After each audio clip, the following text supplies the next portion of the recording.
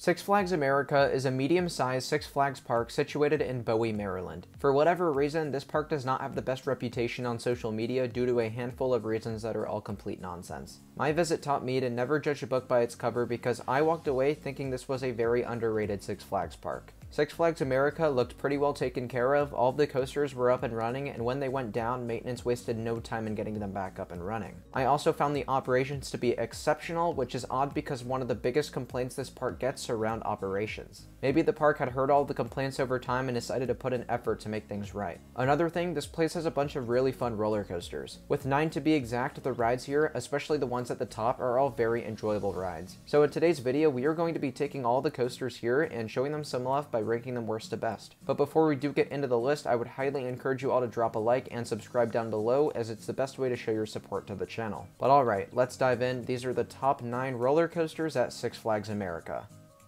Number 9, Great Chase. As with many other kids coasters at corporate amusement parks, this is a Zamperla family gravity model. I have always found these to be relatively lousy for kids coaster standards, though I do respect the manufacturer's marketing ability because these are compact and likely pretty affordable also. All I'm saying is it could afford to be smoother and more comfortable for younger guests wanting to make their way up to more intense coasters. Number 8, Mind Eraser. The first thrill coaster in the list is one with a pretty horrible reputation. I, for one, am typically not really bothered by these Vekoma SLCs, however. Obviously, some are better than others and some are worse than others, and I found this one to be kind of middle of the road. It wasn't an atrocious coaster like many made it out to be, but I definitely would not ride it again, especially because it's highly cloned. Seriously though, as long as you keep your head out and stabilize yourself, I don't think you're gonna have too bad of a time on Mind Eraser.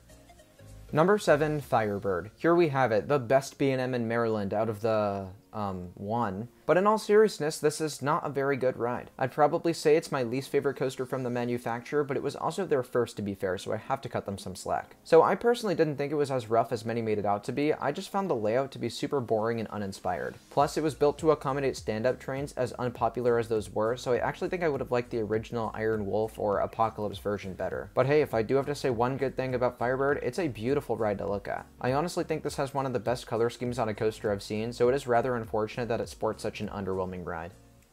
Number 6, Roar. While the Roar over at Six Flags Discovery Kingdom has been RMC'd, the one here in Maryland has unfortunately been neglected, so that hasn't happened here yet. I do recall the new park president saying that he shows interest in giving the coaster the RMC treatment, which would be the perfect new addition to the park in my opinion. But the question for this specific list is, how does Roar ride as it is? Well, I got a front row ride, so it wasn't very rough, but the layout was pretty uninteresting with a lot of turns high in the air that really weren't doing anything. I did enjoy the short bit towards the end where the train builds up quite a bit of speed and has decent pacing there, but unfortunately there isn't enough of that decent pacing spread throughout the entire ride. So I'd probably call this one of the worst GCIs for sure, so let's just hope it has a better future with a certain hybrid conversion.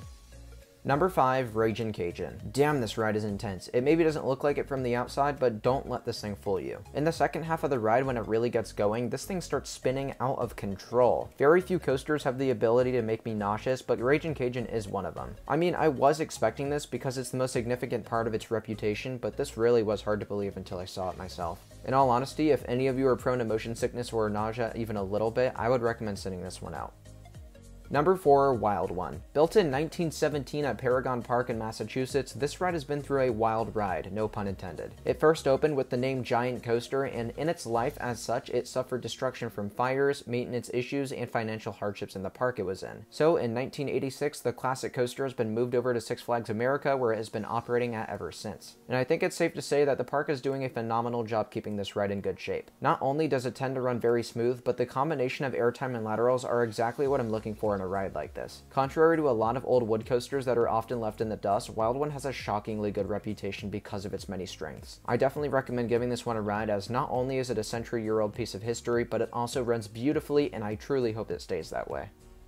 Number 3, Joker's Jinx. Narrowly edging out Wild One is the bizarre-looking and relatively rare Premier Ride Spaghetti Bowl coaster. Launching riders to 60 miles per hour in a matter of seconds, this LAM launch is just the beginning of what Joker's Jinx has to offer. What's best about this coaster is that it's an outdoor iteration of this style of ride, and the outdoor versions do not have a mid-course brake run like the indoor ones do. This means that it can run considerably faster than the others, making for some super intense transitions and great pacing. I will say, Poltergeist at Six Flags Fiesta Texas appeared to run noticeably quicker than even this one, and I have no clue why. but this still doesn't fall too far behind, and I'd even say it's one of my favorite coasters by Premier Rides. The layout is seriously funky, I mean, just look at it, and what brings me joy is that it runs as good as it looks. You cannot always say the same about some other coasters out there. Number 2, Batwing. I've said it once and I'll say it again, the Vekoma Flying Dutchman model is immensely underrated. I first found this to be the case when I rode Nighthawk at Carowinds last month and really enjoyed it. But awesome enough, Batwing took out the one element I didn't really enjoy on Nighthawk, which was the double corkscrews. On this one, it's a double barrel roll, which makes a lot more sense and is a lot more comfortable. But despite just that element, the entire ride is a lot better than most make it out to be. The flying sensation is fantastic, the forces are super strong, and it's also pretty smooth in all honesty. So you won't hear any complaints from me. I am so glad Batwing is still being maintained to perfection. Number 1, Superman Ride of Steel. This ride is extremely underappreciated. Sure, it has a bizarre layout, but are the bizarre elements all too bad? No, of course not. The second massive helix and straight track maybe don't do a lot for the ride, but the first one will cause you to gray out, and hey, even if it didn't, there are plenty of other fantastic highlights on this ride. Starting with the first few elements and the sequence of such, you've got your massive hypersized drop into a very fast low to the ground turn that causes you to gray out hardcore every ride. And before you have time to recover, you are rising up a humongous camelback that provides a nice pop of floater airtime. But this is not my favorite airtime moment on the ride, however. The last few hills provide some more fun moments of air, and wait, what's that? There's more airtime? Well, yes, I could rave to you guys all day long about one particular moment on this ride. This camelback following the straight track, I don't know what it is about the shaping of the element, but oh my god, you go flying out of your seat no matter what row you're in. This isn't floater either, this is borderline ejector airtime, which is not something a lot of hypers can say they've got. It's also worth noting the crazy speeds, the pretty setting, the amazing lap bar restraints, and the long ride time. This is honestly a super complete ride, and I wish more people came out to the park to show it some love. So there we have it, the top 9 roller coasters at Six Flags America. Truthfully, this is an underrated amusement park with an underrated lineup of roller coasters. I have no idea where some of this hate comes from because it does not deserve nearly as much as it gets. With that being said, let me know down below what you think of some of the coasters here and how you would rank them up against each other. Also, don't forget to like the video and subscribe to the channel if you have not already, as it's the best way to show your support. But other than that, thank you all so much for watching, and I'll see you all very soon. Bye everyone.